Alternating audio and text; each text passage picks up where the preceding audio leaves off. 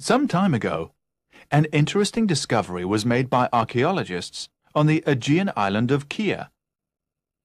An American team explored a temple which stands in an ancient city on the promontory of Arena. The city at one time must have been prosperous, for it enjoyed a high level of civilization. Houses, often 3 stories high, were built of stone.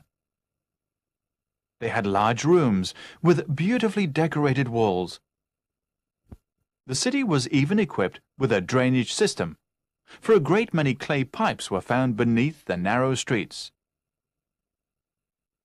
The temple, which the archaeologists explored, was used as a place of worship from the 15th century BC until Roman times.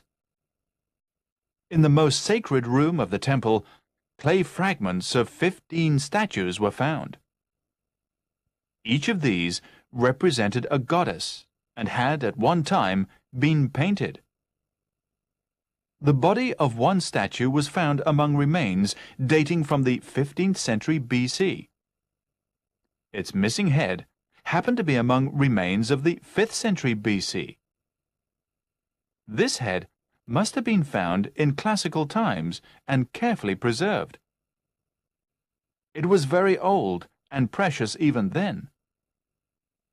When the archaeologists reconstructed the fragments, they were amazed to find that the goddess turned out to be a very modern-looking woman. She stood 3 feet high, and her hands rested on her hips.